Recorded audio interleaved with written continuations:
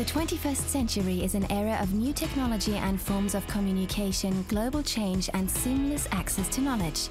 In this context, schools should modernize their learning and teaching spaces and prepare young people for the challenges and opportunities of tomorrow.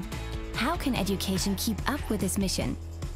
This question was the starting point for the EU co-funded project Educational Spaces 21 Open Up, conducted by 4 organizations from 3 different countries and ran between 2014 and 2016.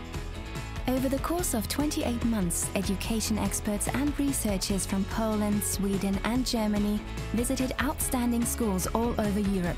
They interviewed students, teachers and directors, identifying what made these schools shine. In this process, 3 spaces were defined as dimensions to the learning environment for which recommendations were developed: the architectural, the virtual and technological, and the social and cultural space.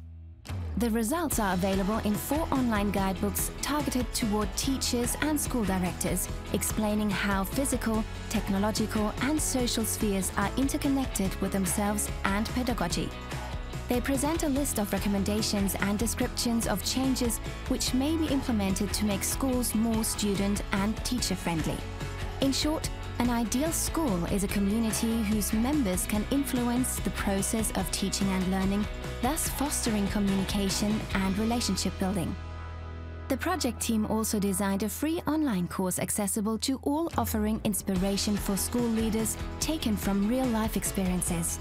Over 350 students, teachers and educational experts from all over the world exchanged ideas at the School with Class Open Education Festival in Warsaw in 2016.